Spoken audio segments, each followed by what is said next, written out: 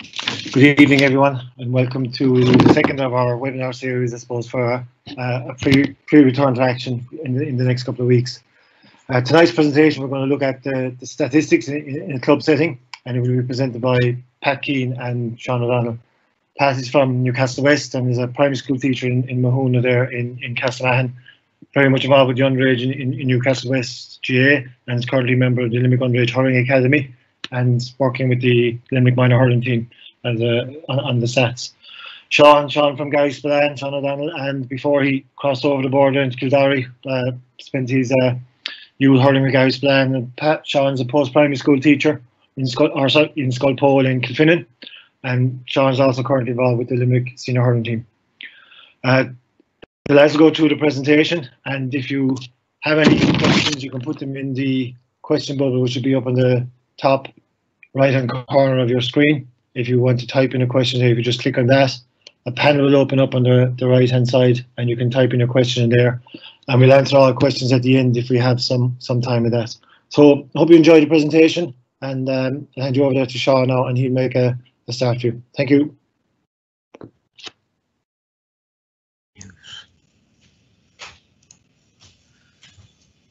Okay, Noel, I hope you can hear me. Yeah. Yeah, okay. All right.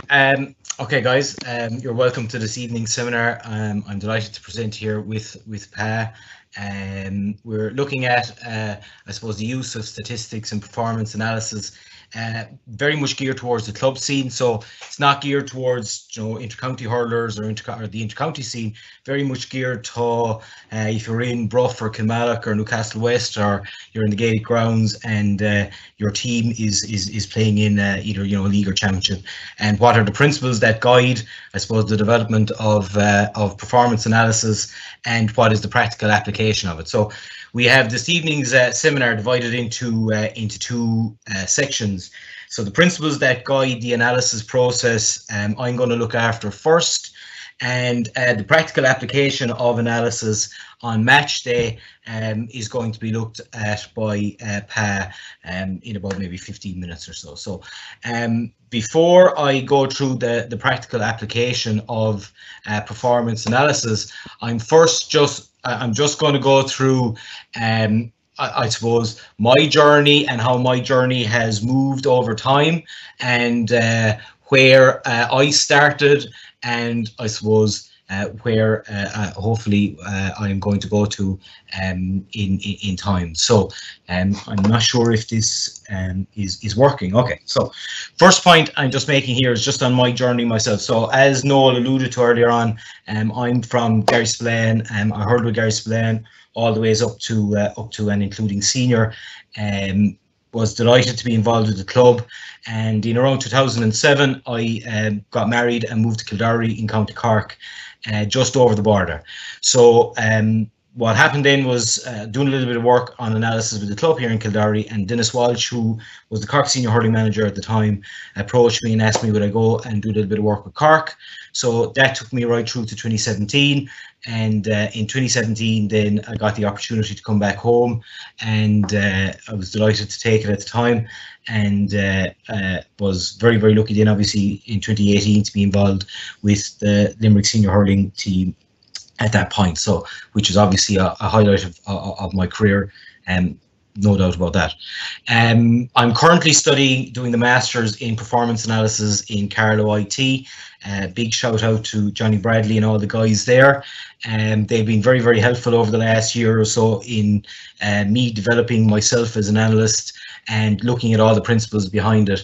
And as a result, some of, I suppose, the principles we're going to talk about this evening are guided by that, and equally guided by the GAA accreditation process, which was developed by Denise Martin. And she has done huge Trojan work over a long period of time, developing an accreditation system for club analysts and intercounty analysts, and obviously we're guided by both of those. So without further ado, I'll proceed. So very, very quickly. So the first point is, what is the role of an analyst? And what is the role of an analyst, particularly in a club setting?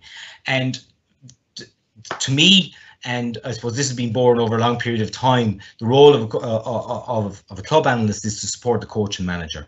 And I've heard on a number of occasions where particularly, people who are really, really experienced in the profession of performance analysis will always say that the coach is king. And really your job as an analyst is to support the coach or manager. So it's very definitely a coach and a manager or I suppose driven process. Equally, you're to gain a clear picture of, or as clear a picture of the performance as possible. And you all know, those of you who have been at games, you will hear people, you know, anecdotally saying this guy had a good game, that guy had a good game, this guy was influential, that guy was influential. And your job as an analyst is to actually get rid of all that fog and actually create a really, really clear picture of what the actual performance looked like.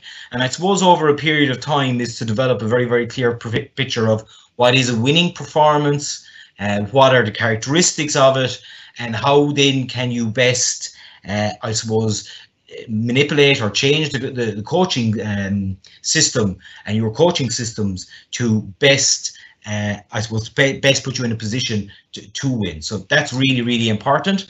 So equally, it's to give a context to a performance, to explain why. So why did you win? Was it because you were winning puck outs in a particular position? Was it because, you know, your scoring efficiency was very, very high? What are the reasons for that actual good or equally bad performance? So it is to give context to a performance. That is very, very important. So with that in mind, then there are three key questions. What do we measure? Which is really, really, really important. Who decides what we measure? Is it the analyst who decides it? Is it the coach who decides it? Is it the manager who decides it? Equally, is it the players who decide it? So that's a major question. Who decides what we measure? Major one. And then, I suppose, in the practical application of it is, how is that measured? So when you are on the side of the field, in, you know, wherever you are, how are you actually going to go about measuring you know, the indicators that you have set out? So hopefully at the end of the presentation, we'll have looked through those, and we'll have looked through, you know, what do you measure, who decides it, and how is that practically applied then. So that's really, really, really important. So for me, the most important thing is that it is coach-led. So without a doubt, it's definitely not an analyst-led. It should certainly be coach-led. And the coach's philosophy of play, married with, you know, the identified values that the team has, they should dictate what is measured. And there is absolutely no point in, if your coach is really, really determined to measure maybe, you know, puck out or kick out efficiency, but you're measuring scores, and you're measuring maybe attack efficiency. You know, obviously both have to be married, and without a doubt, the values of the team that they are of utmost importance. So, as an example, if possession is key, then puck out or kick out retention and turnovers, they should be recorded. If scoring is key, attack return and shooting efficiency, they should be recorded. If work rate is important to your coach and to your team, then defensive actions like tackle or applying pressure, they should be recorded. So it is really, really important that you look at what the coach's philosophy is, what are the values the team have, and then you set out your key performance indicators to reflect those. That is really, really, really important, because as an analyst, there is nothing worse than us going off and doing our own thing with our own ego and recording what we think is important, but that's not what is coached. So that's of critical importance, that that certainly the coach's philosophy and the team's values should dictate what is actually measured. So the keystones of analysis then, so what are they? So I just devised a flow chart for that. So and how this flow chart works is really important, and I suppose, as you'll see, there is a picture to go into the center of it, and that I suppose will reflect it. So identify the most important values the team has. So obviously that's a conversation with the coach, with the manager.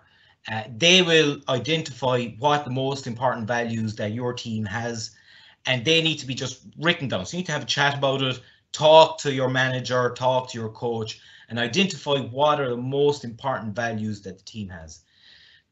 Those values then, they should, I suppose, lead on to the development of a philosophy of play. So if the team's value, say for instance in a football sense, is to hold possession, obviously your philosophy of play then will reflect that. Okay, and the next point then is equally to identify and coach then those team behaviors. So if our values are work rate and we're developing a philosophy of play around making sure that our work rate is very, very high, we need to ensure that that is coached, on the actual field practically. Then we develop key performance indicators around those. So now that we have identified our values, identified our philosophy of play, then we look at developing our key performance indicators and I suppose finding out what those are. And then the final stage is the actual practical application of that, which is that you measure those key performance indicators during a performance.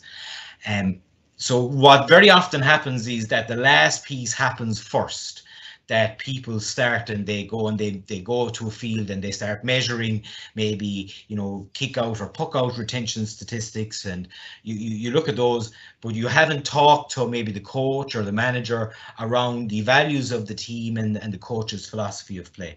So this, I suppose, flow of how the actual how you devise your key performance indicators is very, very, very important. And I just put in there a picture of Jurgen Klopp, and I just thought this one was really interesting with these two head coaches. And it's all about building relationships. It's making sure that you can go to the coach and you can go to the manager and have a chat with them about your values, about your philosophy of play, that you identify the key behaviors that the team wants to show, and then you develop your key performance indicators, and then you go and measure them. The final question with this then is, when should this conversation take place? So the conversation, obviously at this point, should take place early in the season. Now, I suppose now is a good time to do it because, seasons are just about to actually start for clubs. So as you're getting to a point now where you're starting your season, now is a really, really good time to identify your team's values, develop a philosophy of play, and then from that you can develop your key performance indicators and you can start measuring them. So those keystones of analysis are very, very, very, very important. So the characteristics of good analysts, if as an analyst on I suppose on the side of the field, what should you be doing, or what should that look like? So the first thing is your job is to assist the coach to communicate his or her philosophy of play. I suppose that can be done in a whole series of ways. If you're running, say for instance, you could do it just on a tactics board. It might be that you would have an app like Coach Note on your iPad, or Tactical Pad on your iPad or your PC, or whatever actual device you have, and that you are there to give assistance to the coach to communicate his or her philosophy of play. So there's a whole series of apps that really can assist you with that. Equally then, now that you have identified a whole series of values, it is really important that you prioritize what is measured. One of the biggest mistakes that analysts make is that they actually measure too much. And if you're measuring too much, it becomes very, very difficult at maybe halftime, when the pressure is on, to identify a number of, I suppose, key things that are actionable. So the reason you prioritize what is measured and you cut it down to maybe 3 or 4 or 5, and that's your maximum, is that you can really, really, I suppose, be accurate in what you're actually saying to the coach, and that then allows the coach to actually action or to rectify whatever problems might exist at halftime. So equally then, you need to define what is measured. So if you're measuring, say for instance, kick out retention, when do you consider the kick out to be retained? Is it when it's kicked to the cornerback? Is it when it's kicked beyond the 45? Is it when the ball moves beyond the 65? What are you defining it as? So making sure that you know the definition, the coach knows the definition and the players know the definition is really important. And you'd be surprised that we all kind of think we know what a tackle is, and we all kind of think we know what applying pressure is. But if you were to ask 10 guys in a pub what a tackle is, they'd give you 10 different definitions. So it's really, really important that we really define that and get that right. Associated with prioritizing what is measured is providing reliable data. So making sure that if we're collecting too much data, then the chances of us being unreliable, that increases. So our job is to ensure that we provide as accurate data as we possibly can. Now, obviously, live in game, there is, there is the opportunity that you would not be accurate because things are happening so fast, particularly in hurling and football. But if we cut down what we measure to only the most important things, that then increases our probability of being reliable.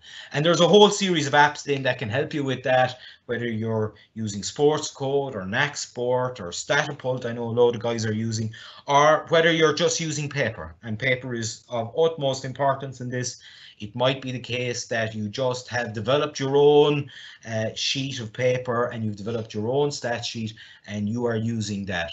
The critical thing, if you're doing that, is, again, you prioritize what you measure. Our job then equally is to make the complicated simple. Talking actually about this to Johnny Bradley today, he was saying that as analysts, we're becoming a data translator, that we are making what is very, very complicated data at times, and we're visualizing it. So the use of heat maps and data visualization can be really, really important in this. And I know myself, the most simple way of recording, puck outs is just sheet of paper with a field on it and put a tick or an X where the actual puck out or kick out actually landed. And that is really, really strong data visualization. So it doesn't have to be, incredibly complicated. It is all about making this as simple as you possibly can. So our job is to make the complicated simple. And then after the actual performance, our job is to feed back to players and management. Again, at this point, I can't overemphasize the importance of being accurate, and accuracy is really, really, really important. Making sure that what we present is right. And the final point here, and I'm really strong on this one, is that when we're giving feedback, we've got to be as balanced as we possibly can, and as objective. And I suppose if you're working with a club, sometimes it can be very, very difficult to be objective, but you have to be as objective as you possibly can and let the statistics that you have created speak for themselves.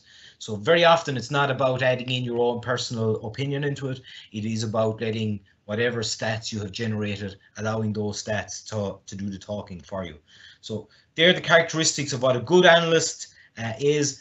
Few points then that I believe if you're working on the side of the field that you should abide by. One is that you stick to the process regardless of the result. So if you're up 10 points or up 15 points, your process remains the same. You still stay doing the same job. Equally, if you're down 10 points or 15 points with 5 minutes to go, again, you continue to stick to your process and stick to the job you're completing. So regardless of what the result of the performance is, that you stick to what you do.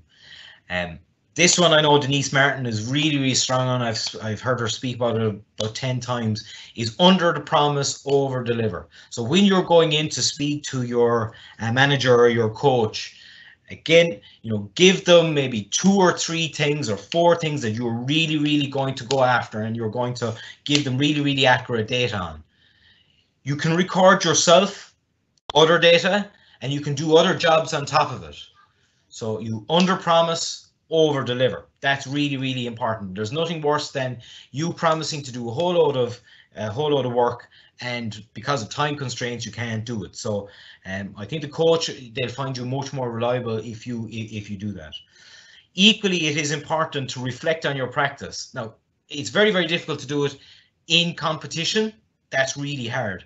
But periodically, after competition, really, really good practice to sit down, look at what you did and say, yeah, this I did really, really well. I was very, very strong on this point. At this point I need to work on. So it's very, very good to reflect on your own practice, and equally to reflect on what you measure. Maybe you're looking at, you know, attack entry percentages, and you're looking at your return of scores from attacks. But that's not important, and your stats bear that out to be not important. Well, then it's good to reflect on that and find out what is actually important. So that's pretty important. Equally, to test your reliability. It's really good practice to, you know, if you have a video of the game, go back on it maybe a month later and to actually test, am I reliable? Are the stats that I am creating, are they correct? That's a really, really good practice to do about a month or so, or so after a performance. And then spend time building relationships. You know, have a chat with players, have a chat with management and selectors. It is really, really important that you're not seen as that guy who's over in the corner with a clipboard, you know, ticking boxes. You know, make sure that you are building relationships and talking to as many people as possible. So that is a critically important one. I found that over my years being involved, that really when you start putting time into building relationships, that your analysis process can be really, really improved. And then fostering an environment of learning is critical. You want your players as much as possible to be looking for as much information as they can get off you. And you really want to drive that forward. And very often the analysts can really foster a really, really keen environment of learning within a team. And if you can get that environment of learning, you're on to a winner immediately, because immediately players will start looking to you as the person who knows what are the main, you know, what are the critical statistics that the team are hunting. So that's really important. Key points to remember that I find are that I find, again, I'm just reiterating some of the points that I've made already. Accuracy of notational analysis is critical. So making sure that you're accurate is really important. And if you are going to, you know, go simple things, you're presenting your stats and the score is wrong, immediately your credibility is knocked down. So you're going to have to make sure that your stats are accurate. If you're using video, and it is, I suppose, particularly if you're trying to foster a learning environment, video is very, very, very important. The quality of the video is key. Height, while always not available, is very, very, very important, particularly for the analysis process. So, you know, if you're looking at it in this I suppose setting, what I would be saying is, if you're videoing the game to be shown in the pub at maybe 9 o'clock that night, you need to think again about how you're videoing the game. You need, you know, as wide an angle as is practical, and if you can, say, get a really, really cheap GoPro camera and put it up against the net at the back of the goals, that gives you a second camera angle. You could, if you bought a second one, you buy them in Lidl or Aldi for cheap enough. If you could buy them at second hand on eBay or on Amazon, put a second one behind the other goals, and all of a sudden you have 3 camera angles. So, you know, you don't have to spend a huge amount of money on it, but the quality of the video is really, really, really important, and how you import it into your computer is critical. Equally, I've said this on a number of occasions, streamlining what you're measuring is very important, making sure you're hitting only the most important statistics, whatever they are. Again, they reflect your values and the team behaviors that you want to display, but streamlining them is critical. Equally, whatever targets you set, make sure they are reachable. Have your research done on it. Know what maybe a good performance in a particular KPI looks like. Make sure you know what an average performance looks like, and make sure your targets are reachable. So, like I know from a coaching sense, I've heard many coaches say they're looking for, say, 1 hook, 1 tackle per game. Is a great example, but you never see 15 hooks in intercounty hurling, or at the moment, or in club hurling. So make sure that your targets are reachable. Equally, when we're talking about fostering good relationships, catch players executing good behaviors.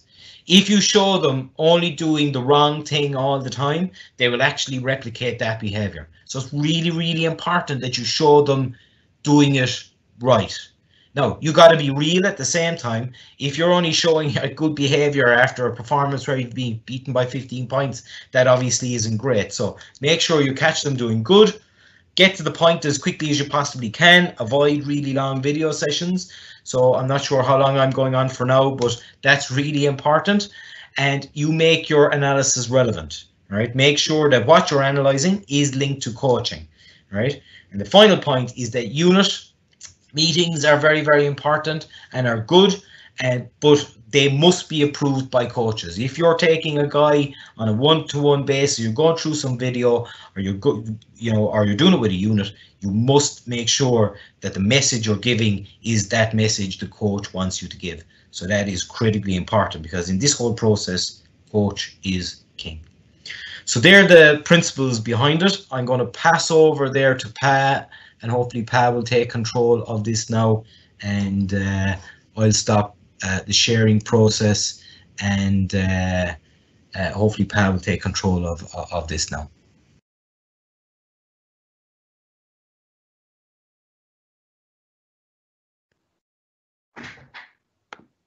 Okay, Noel, can you see that there? Is that true? Not yet there, Pa, no.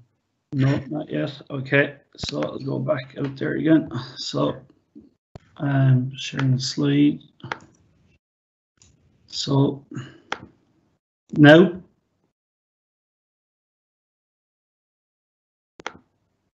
Okay. So hang on. 1 second there now.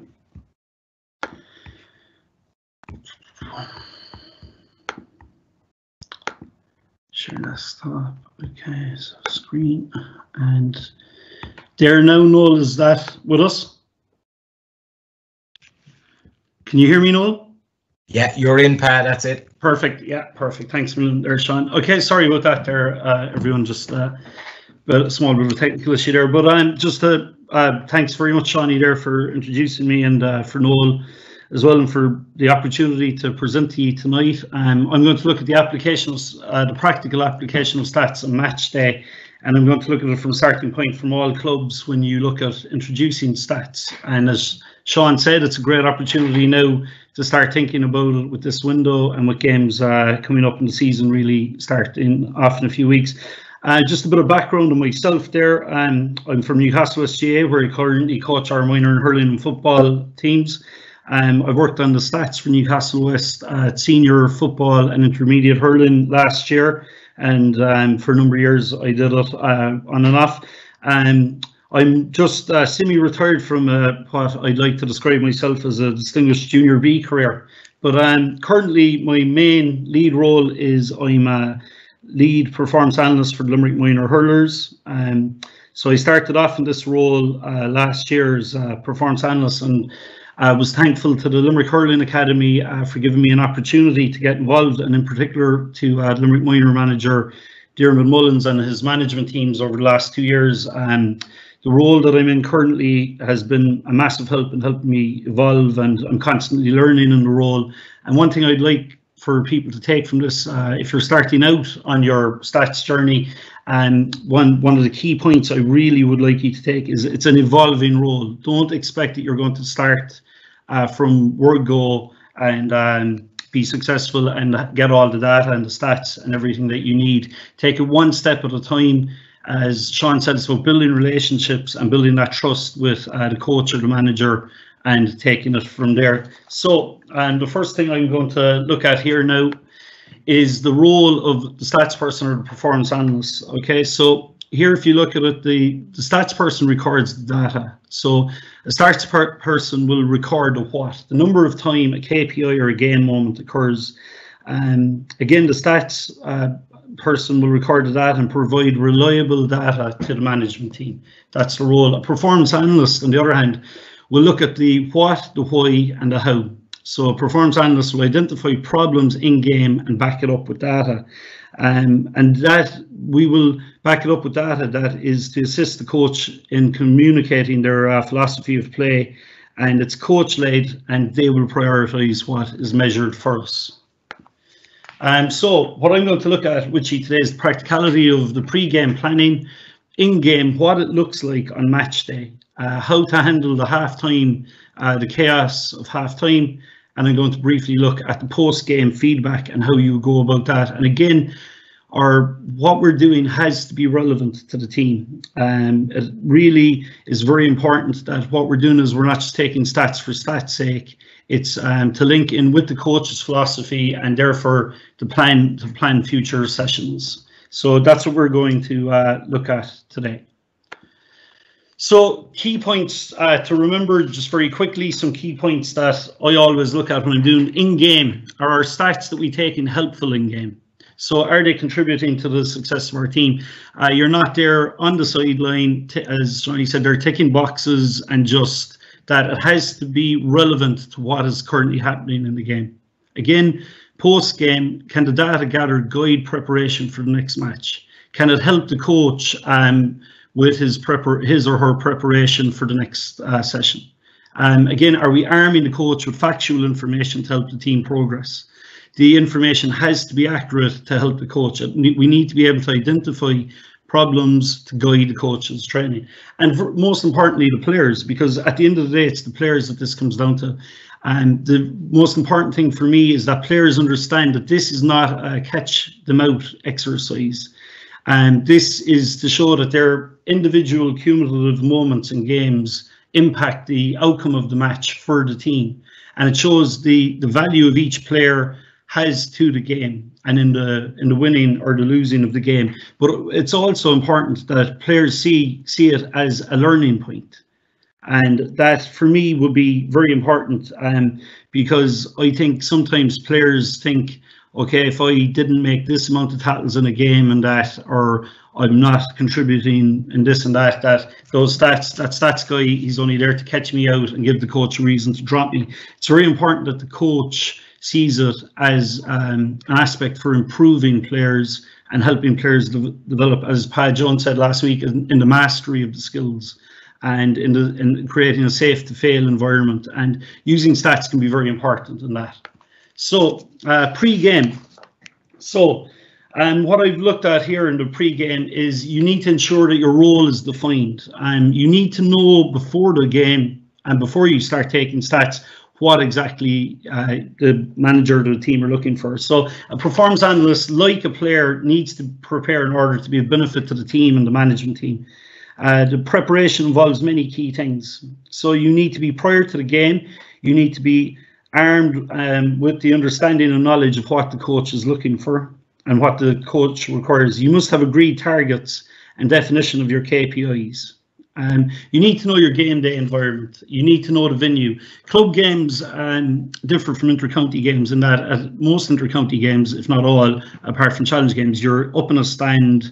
You probably are using a walkie-talkie. You're probably using a small bit of technology. At club games, you will be down on the sideline. The sideline, as we all know, is chaotic between subs and club officials and everything. You need to know where you're standing. You need to know where the management team are, how you can communicate with the management team and all that, where your stats team are, and your stats team need to know their role. So the performance analyst needs to know the KPIs, but it's equally as important that your stats team know what the KPIs are to help them with recording.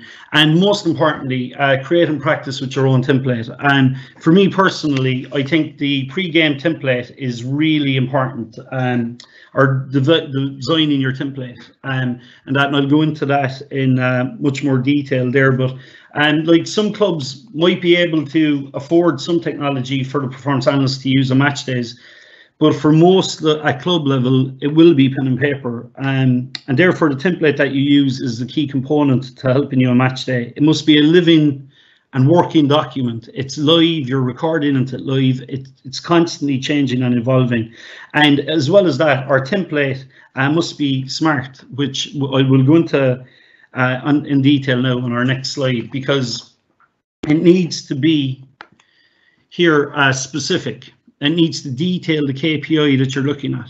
On your template, the stats that you're taking need to be measurable. Make it easy to read. Make it easy for the coach or for you to read it, so that when the coach comes near you, you can tell them what exactly it is, or if you spot something happening in the game, that you can report it. again, targets need to be attainable. I'll give you an example of it is if our KPI says that the puck out or the kick out is when the ball leaves the keeper's hand and the first player in possession is now the winner of the puck out or kick out, okay, but yet we decide, or the management team decide, that a part of our game plan will be to allow the corner back be open to receive a kick out or a puck out, and we set a target of winning 60% of the opposition restarts, we're going to score 0. So we need to make the target within the template achievable by the players. Setting a target of a player hitting 20 tackles in a game, some may, some may not, but it needs to be attainable. And again, realistic. Do not overload your template. And if you've too much on the template, your accuracy level comes down. All right. So there's only so much, and this is very important for coaches to realize, there's only so much your performance analysts can do on match day. So any extra information may have to wait until you see the video and you get a chance to look at it again. And finally, time sequence. So within the template, ensure that you record the data in a readable sequence. So it'll give you a running record of the game. This is very important because I'll give you the example of, we just said Newcastle West, 4 puck outs in a row, and we lose all 4 puck outs. So I talk to the management team, I give them the information. We have lost 4 puck outs now in a row because we've gone long, we've lost 4 in a row. So then the management team get word into the keeper that, okay, we're going to try a couple of short puck outs and we're going to try and work the ball up the field. Then if we win the next 3 or 4 puck outs, they're the most important element. By doing a time sequence, you're staying in the here and now. Matches change, they ebb and they flow. Your match day template, if you're feeding back in-game stats to the management team, needs to ebb and flow with that. So I'll give you, here is an example of a basic team template that I would use. And again, this is just a snippet of the template I use, but I think it's really important that coaches and people doing the stats, you need to work on and create an Excel or Word, your own template, a template that suits you, that you're comfortable with. So this would be a basic template that I would be comfortable with. And again, I'm looking at 2 KPIs here in particular. I'm looking at puck outs and scoring attempts. So you create your code. So when we look at puck outs, I look for the outcome of the puck out, whether it was won or lost. I look for the type or length of the puck out, whether it was long or short. Again, you have to define that. Is a long puck out any puck out that goes beyond your 65? Is a short puck out any puck out that goes to a player inside your 45?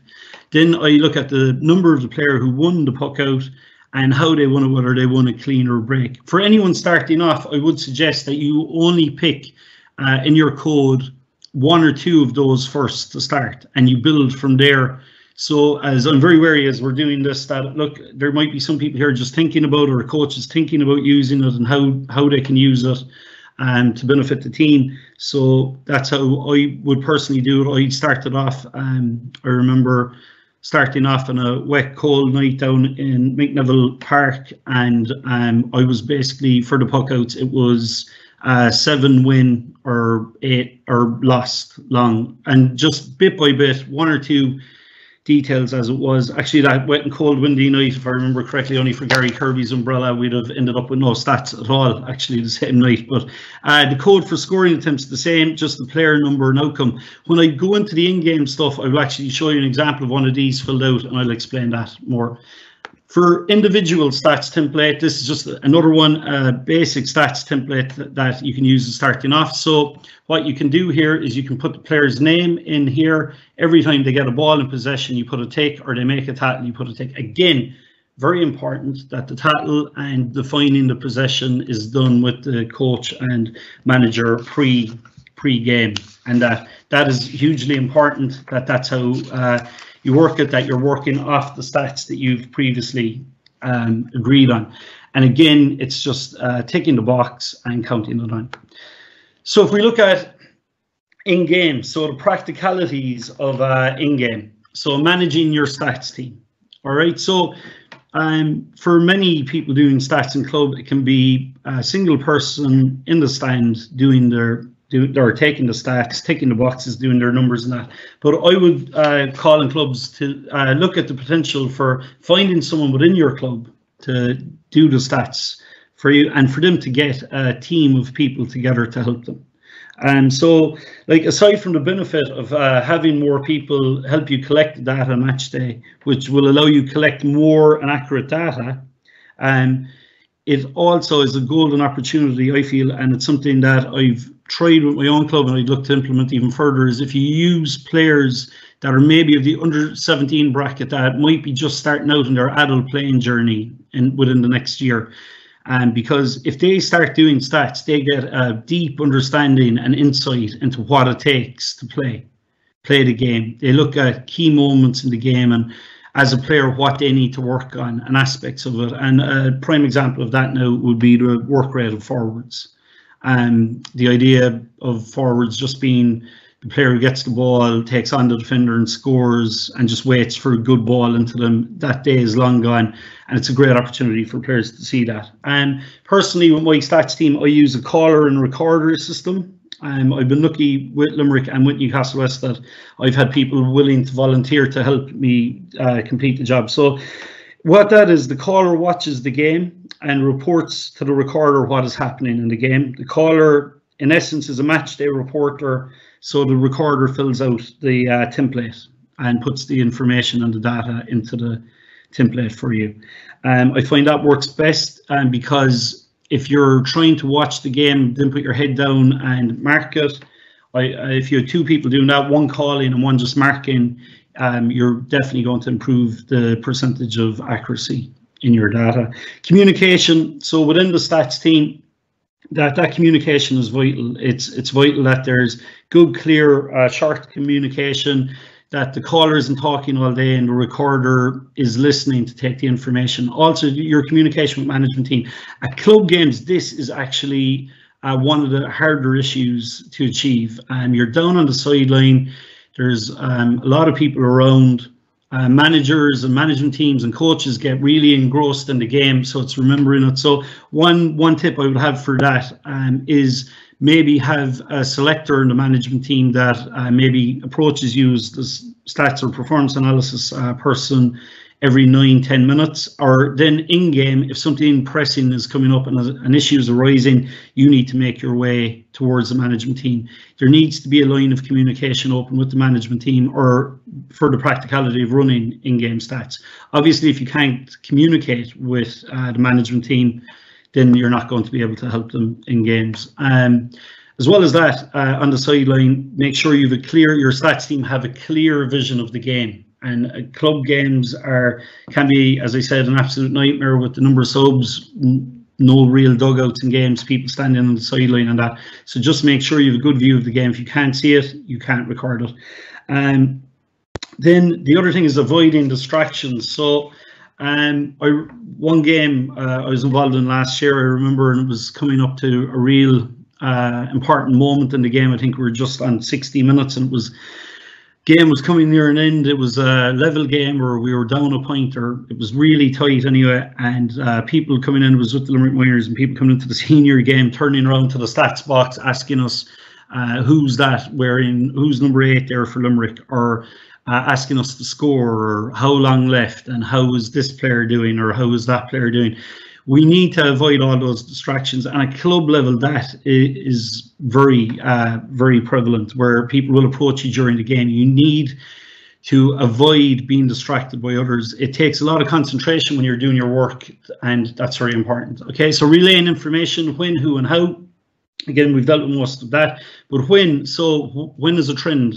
A trend might be something that happens 2 or 3 times. Again, it's decided between you and the manager, but if you see a team and they've their number 13 keeps drifting out for puckouts or kickouts to take a ball around the back of the midfielders or something, that's something that needs to be relayed straight away. And again, using your template, inputting data, and it's smart. So we're going to focus now on the template.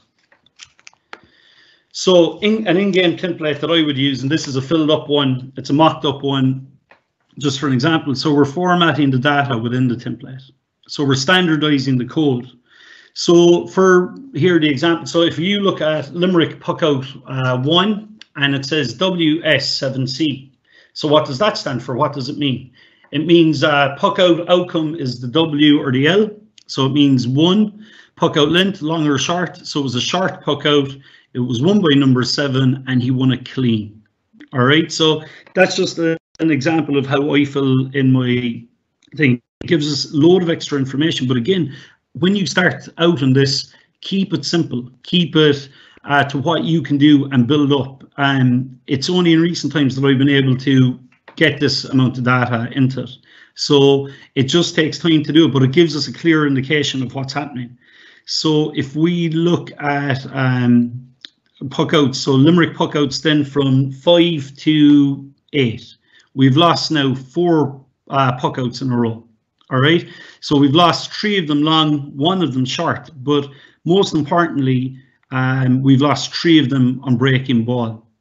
So that's why I'm talking about time sequence data, because in that spell you can now inform your management team that we're losing puck outs, we're predominantly losing long ones, but we're losing it on the break. So obviously our work rate around the middle third, or wherever the ball is landing, and that needs to improve, and we're out of positioning for the puck outs. And but it just gives us that bit of information. It's identifying a problem, and it's clearly identifying what the problem is. The problem is we're losing long puck outs, and we're losing it predominantly on breaking ball. So then the code for scoring attempts. So again, you have the player number and the outcome. So if you look there at the opposition, 6, 13 D. So that means 13 dropped a shot short. So we've PT for point, G for goal, and all those, they're self-explanatory at the bottom. But again, they're just giving us a viewpoint on it. If you look at the opposition one there, and you see quickly 13 is having an impact in the game. 14 has gotten 2 shots off and has been very accurate.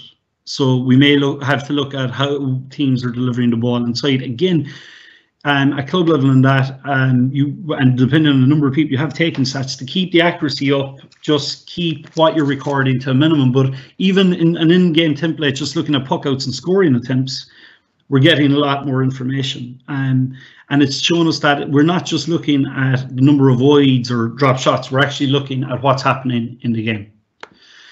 So half-time.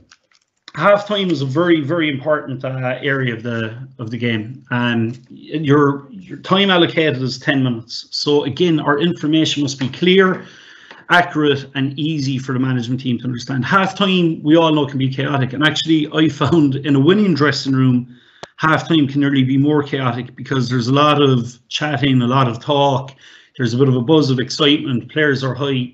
Sometimes the performance analyst at halftime has the opportunity to just keep the team focused at halftime by being clear, factual, and calm. You're removing opinion, emotion, just dealing facts, and this is very, very important.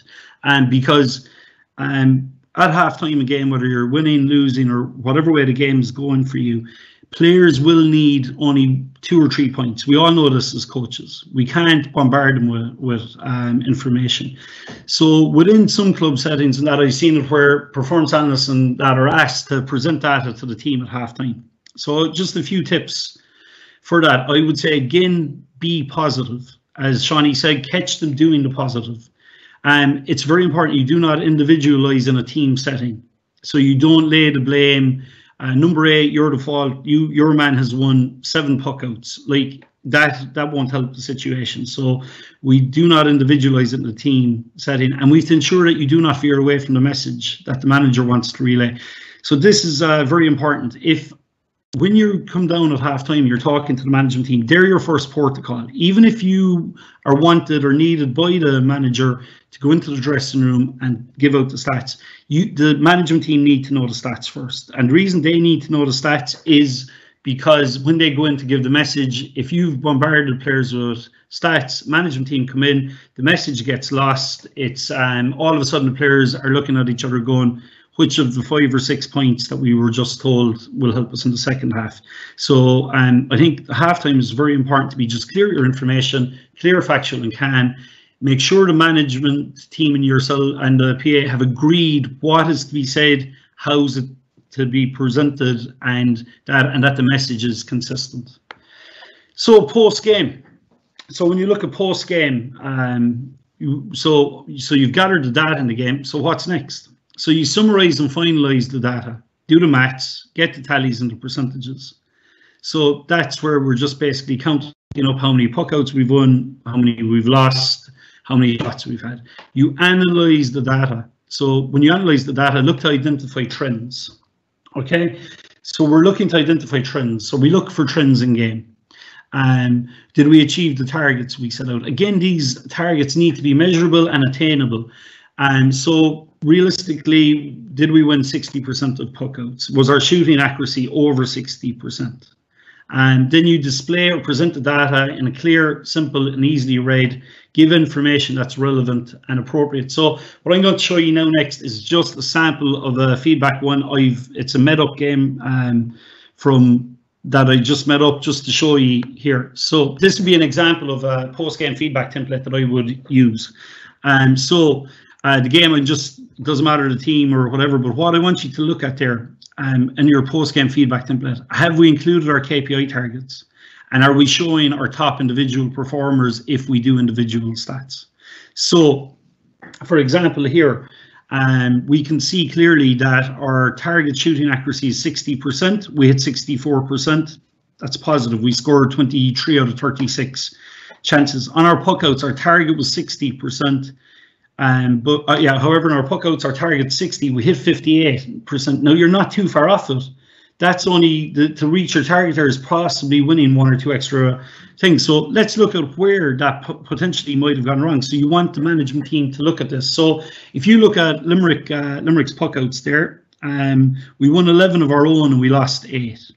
We won 8 long and 3 short puckouts. But if you look at the 8 that Wexford won in this mock-up template, they've won 6 of our short.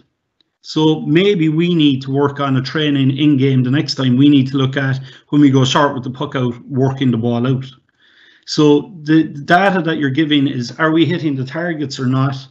And how are we achieving those? Look at the Wexford puck outs. Target was 60. We were way off at 43%. So Wexford, if you look at it, won 11 of their 17 puck out wins short. Are we setting upright to defend the sharp puck out? Are we working hard enough? So then these are the things that we need to look at in the game. So the individual performers, who's the top possession, top tackler, top puck out winner.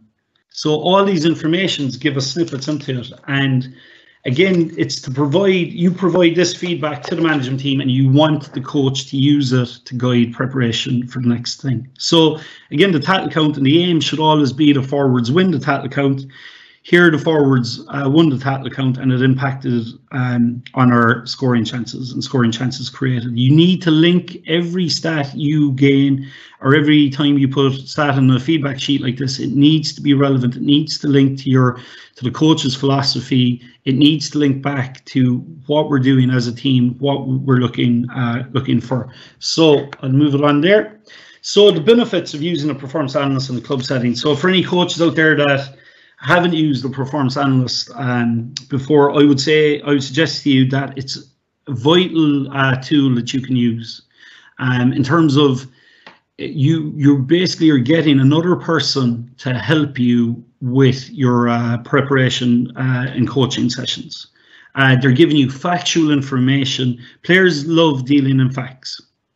Players do not really like dealing in opinions or being told their opinion. I don't think you're working hard enough for that. They want to deal in facts. So you arm the coach with factual information on how the team are performing. It allows you focus on areas of improvement needed to further develop the team. And again, for players, there's a massive benefit of using a performance analyst in a club setting. And again, I refer to Pat Jones' safe to fail topic that he covered in last week's webinar. And like, if you've a safe to fail environment, players will embrace the use of a performance analyst. It should not be used to catch someone out, but used for improvement. To show a player that that extra tackle that they made in a game benefited the team. That extra run they made benefit of the team. Like, and it shows that using of a PA shows all the cumulative moments in a game all come together, and they give you a as clear as possible picture of the game, where it's won and where it's lost. So I would say the benefits of using a performance analyst in the club setting are really, really important. And I know that some out there might think, okay, this is an inter-county kind of a thing. Really, the benefit is there to be seen within club. I see it even when you're using it, the benefit of using younger players who are just about to come onto an adult team, the benefit for them of seeing what actually counts in a game, why we need to do these things, why I need to work harder, why I need to understand the moments in a game. So this is just the final slide for me. Key points to remember. In-game, are your stats helpful? Are they contributing? Are they relevant? Post-game, can the data gathered guide preparation again for the next match? For the coach, are we arming the coach with factual information to help the team progress? And the players, when you get the players on side and in the pre-game, you need to explain to the players what the KPIs are. You need to present to them like you do to your stats team, like you do with your coach, and you agree. The players need to know what you're looking for. And it helps with the process of the game and makes players more tactically aware and develops a better understanding. And are we showing our players how individual moments accumulate in collective success? And by use of performance analysis, you can see the value in every player, not just the strong player in your team. So thank you very much for taking the time for listening. I hope that's helped. If you have any questions or need any help, or anyone starting out in stats looking for someone just to talk to or have a chat with, I've my email put up there, keenanalysis@gmail.com, so don't hesitate to contact me. Thanks very much.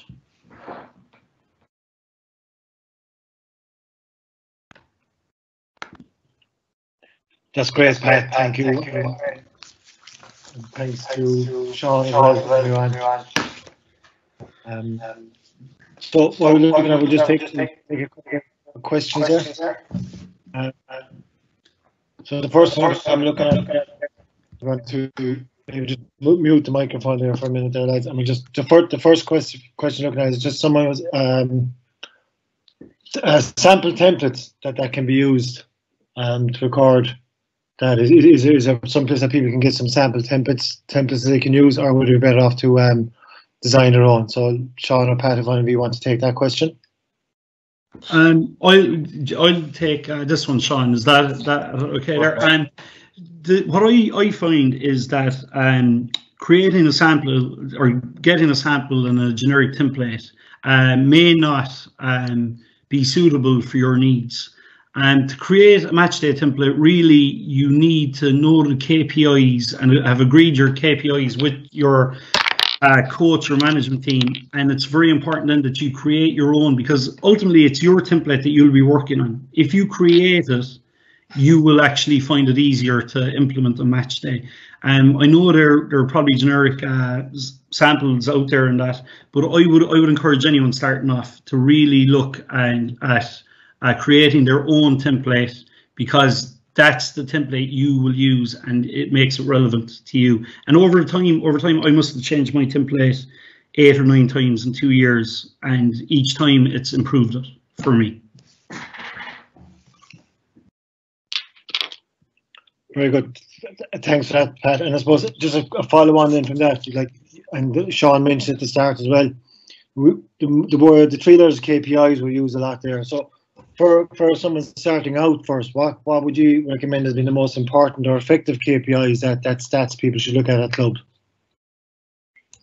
Do you want me to take that? Yeah. Okay. Again, I alluded to it earlier on. I think in that circumstance, you really need to have a chat with your coach and have a chat with the manager and sit down and decide, what KPIs are the most important for you. And like I could say to you now, shooting accuracy is very, very important. As Pat alluded to it there, you need it over 60%, or tackle accuracy is very important. Maybe in a football sense, it's about applying pressure. That's critically important. And I think that each team is different and how each team plays is different. So, like if you're looking at, say, in a hurling sense, you're looking at maybe Kilkenny and Wexford. They're going to play the game totally differently. So both sides are going to have totally different KPIs. So to me, the way how you do the KPI is you would sit down with your coach and your manager and you chat through what are the most important things we need to be recording, and then you would prioritize them. You pick your 5 or your 6 and you say, right, okay, these are the ones we're going after, whether they are puck out retention, whether they are shooting accuracy, whatever they are. You can only record on match day 4, 5. That is it. You can't be recording 10, 15 things. And you actually need to tell the coach and the manager, I can't do that. It is not possible for me to do it. Because I know I've seen some of the questions there about having, stats teams and multiple guys doing it. In the club scene, you might have only one guy doing it who has an interest in this. And that one guy needs to be able to say, sorry, I can't record, possessions, tackles, turnovers, puck outs won, shooting accuracy, entries into scoring zone. Not possible. We need to now prioritize what are the key things we're looking at and go after those. And then if we find that 1 or 2 of those aren't that important, then we can change them. And as Pat was saying, it's a living document. You can go back and change that stat sheet and, update it over time. But certainly I'd only be picking, 4 or 5, but the conversation has to be made between you, coach and manager.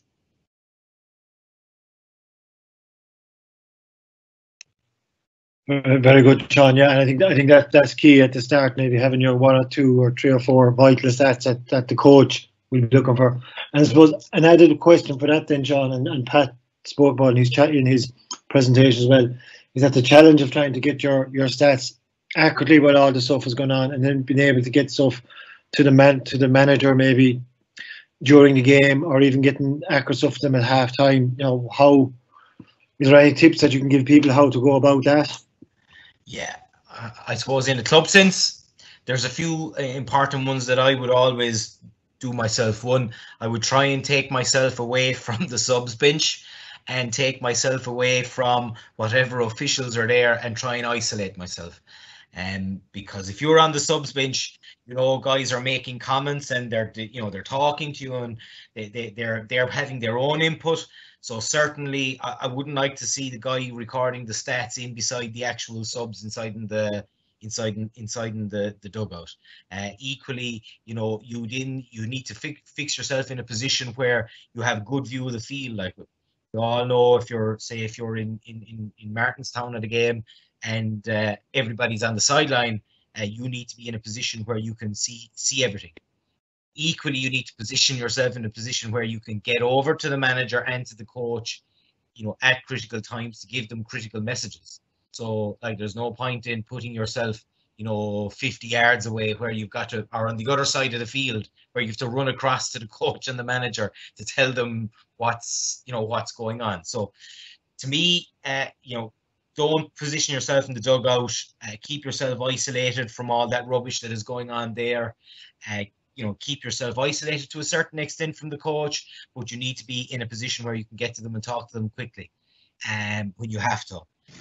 Then the accuracy piece, that is done by removing yourself from all those distractions. You'd be surprised how accurate you would be when you have removed yourself from all the distractions that are going on around you. And then you just have to remember, you're not a supporter while you're doing that actual work. You are an integral part of the team. So your job is to stay, objective, stay in the moment, stay doing your job. Thanks for that, Sean. And then another one here. I suppose it's probably a useful question for people who are starting out, and the question revolves around the coach asking you to record something, and if you have an opinion that it may not contribute towards an element of the game, what would you think? And have either of you ever had stuff that you were told to record that you felt yourself may not have been relevant to the game? What would be your views on that? Do you want to take it, Sean, or will I? I don't mind. Okay, I think at the end of the day, it comes down to what Sean was saying earlier about building relationships and building that trust. And I think if you've built a relationship and a trust, I think you'll find that you can have that discussion with the coach about it. But ultimately, your analysis is coach led. So if it's something that the coach feels is important, it's important that you fulfill your duty to the coach to complete it. Again, it depends on what he's looking for. And I think I talked towards the end of it there about coaches not using it to catch someone out or prove a negative point for someone, but to see it as a learning tool and to see that every issue a player may have, if you understand the problem, you might be able to help improve the player in that area.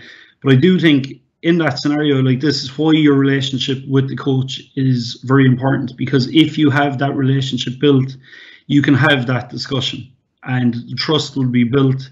I think then ultimately your analysis is coach led. So you would fulfill that role if possible. And again, if you're doing it on match day and you're on your own and it's another layer on top of what you're doing, like that's making it unrealistic and the stats not attainable if it's too much information. So that may mean compromising on another piece of information that day. Sure. Yeah, can I just come in on that as well, right? So let's, equally I agree absolutely everything just Pat said there.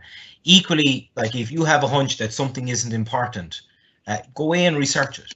Get your information, do your research, and then you can find out. Like, don't have a hunch that you think this is important, or you don't think this is important. No. So be able to go to the coach after a period of time and say, well, I have the research done. I have 5 or 6 or 10 or 15 games looked at. This stat isn't important, and this stat is. So that's then over a period of time how you, I suppose, you equip the team with the key performance indicators that are going to help you to win. Equally, you don't turn around to the coach and say, no, I'm not collecting because I don't think that's right. Go away, find out, get your information, build a bank of information so that you can actually come with an actual, accurate answer to the question that the coach is posing. Really good. Some very good information there. Just about two, 3 more questions, and the next few just a couple of simple things that people are looking for. So, some simple software or app that you find useful. Again, I think Sean, you might have mentioned in the presentation too about affordable video kits. So if you've any 1 or 2 there, I can jot them down in the notes here for people to see. Yeah. So like, there's obviously. I spoke about, video quality being very, very important, but like you can pick up, good, cheap, second-hand video cameras because everything now is recorded in 4K, right? But if you look at most video cameras and most video that's put online is either 720p or 1080p. So the cameras they're selling are way, way above the system, what are required for, even presenting on any screen. So you can pick up a Canon or a Panasonic or a Sony camera for maybe 300-400 euros. You'll pick them up really, really handy on eBay if you keep an eye out for it. Equally, GoPros, you'll pick up, GoPro Hero 5s and 6s. You'll pick them up for maybe 200-300 euros on eBay at the moment. There doesn't have to be a lot of money spent on it. With regard to the software, we've used Statapult on a good number of occasions. Dini, who does the stats with us, uses Statapult, and really, really brilliant app. Equally, like for our in-game analysis, we're using Naxport, and I think you can get Naxport as cheap as 250 or 300 euros. I know that Huddle and Sportscode have a number of solutions. They're a bit more expensive, but again, they're very, very robust and they're very, very good. I know there's an Irish company, Performa Sports. They have software, and so there is a huge amount of software out there, and there is software to I suppose match every budget. You probably need to have a chat with your manager or coach or treasurer to see what kind of budget is out there. In most of these places, most clubs that I know, there probably isn't a budget for it. So very often I would just go and get the camera myself if you're using it. It's a really, really good investment, and at least then afterwards, if you're finishing with it, you have the actual camera, so you can get lots of equipment really, really cheap. Excellent. And there's just two to finish. One is, and it's probably even a coaching question more than a stats question particularly. It's the what would you define? You know, you mentioned the tackle, and you mentioned how important the tackle can be used in work rate. So, what is the documented definition for a tackle on match day? What are you defining as a tackle on match day?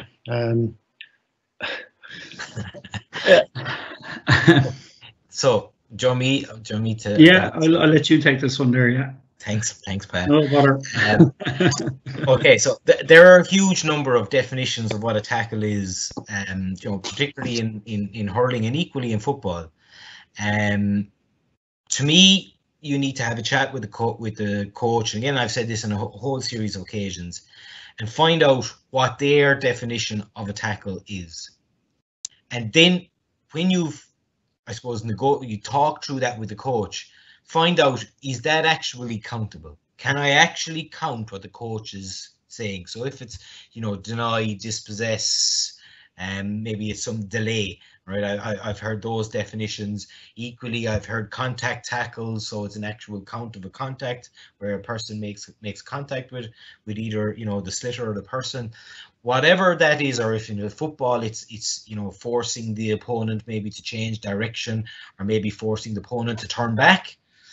Whatever the coach defines the tackle as, you need to go with that.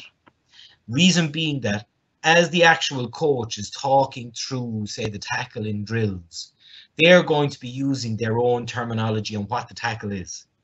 And whatever terminology they use needs to be married with the same terminology you're using. There's no point in the coach talking about contact tackles, but you're talking about, you know, dispossessing, denying, delaying. So to me, and whatever one you decide on, you stick with that then, so that you're consistent right across a whole period of time, so that you can build up information on it. That's really important. So, like, there is, from what I know, I think there are 2 papers published in hurling, and one by Colm Clear there in 2017, and really good paper on attacking profiles in elite hurling. Again, the tackle not really defined in it, and the previous one to that was in 2008, which just outlined what the main skills in hurling were. So there is very little published actual information out on hurling, and equally on actually defining the tackle. So to me, talk to the coach, talk to the manager, find out what they define the tackle as, and if it's measurable, run with that. And just there as well, Noel, on that with Shawnee, like, and everything's right. And I think the key, no matter what the stat is there for anyone out there, is it's the consistency of recording it, like, and it being countable. Like, it has to be measurable within what you're doing. So just to, and that's with any stat that's out there, you just have to be consistent, and that will give you the data as well. For me, I think we've a definition where it's a contact made that influences an opposition player to do something they don't want to do. So that's kind of what, from Limerick Miners, what we're kind of looking at. So and that, but it's just a case of being consistent. Once you find that definition and you've talked through the definition with your coach, be consistent with it. Excellent, thanks. What I can gather all through your presentation there is that the relationship that between the coach and the stats person performance is a very important relationship. So I think you mentioned that several times. I think for anyone starting out, it's important to bear that in mind. It is about your relationship that you build up as well. Just one final one then, and it's about just you were talking, Pat, about the post match analysis form and the way you present that. Question here is about, would you typically share all that information with the full team, or just relate to the manager and coach? It's mixed, really. Again, it's predefined. Now, initially, you would relate it. I would relate it to the management team. So, because you're hoping that first it guides what the coach is doing. The individual stats, what I find works best for me. Now, I deal mainly with a minor level, now at club level as well. I think the individual stats should be something that players should be able to approach the performance analysts for, with the permission and the blessing of the coach and that. I find that especially at club level, if you're displaying all the individual stats on players and that feedback. I think it kind of players can be very shy about asking you there and then for it, and it can depending on a player's stats, it can be and have a negative impact in the dressing room and that. But I do think, for me personally, that one I showed you would go directly to the management team first, and then I would talk with the management team if there was something showing up for individual players. We would look at how we would look at it. That's why when you do it, you look at the top total. For me anyway, I look at the top total, so top possessions, top tackle count, and then when players come to you, they come to you then in a learning and a kind of a safer environment for them, where they want to learn, so they discover how far off that they were and that. But I do think, again, it depends on the players you're dealing with. Some players mightn't have an interest in it, and it's to build that trust first before you go publicly publicising all the stats on each individual player. Again, different management teams would vary on that. But for me personally, that first information would go first to the management team, then possibly to the team. I have done one thing that works fine with that presentation and template that I showed you at the end is I have put it on whiteboards in dressing rooms for the team to look at as a starting discussion point. And then you're hoping that the players look at it and then they start to come to you looking for their own individual stats. So there's a number of ways of approaching that, but for me, that's the way I would go. I would go and talk to the management team first. Okay, excellent. Thanks for that, Pat. I think we'll leave it at that for this evening. We've had an excellent presentation there for the last hour and 20 minutes, and some very good questions that were coming in there from the guys.